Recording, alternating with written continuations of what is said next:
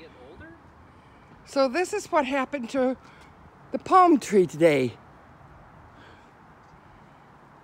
The top just fell off. Randy came over and said, "Do you know the top fell off your tree?" And it stinks. Oh yeah, it's rotten. So I'm going to get it done with the city and have him come take it.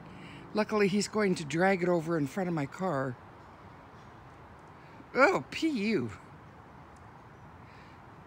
Well, it's been a fine tree, and it has provided many creatures with a home. Squirrels and rats and I don't know. The city will do something. There's the top of it that isn't there anymore. We're lucky it didn't take the power lines with it. And now that I look at it, it looks like it's leaning.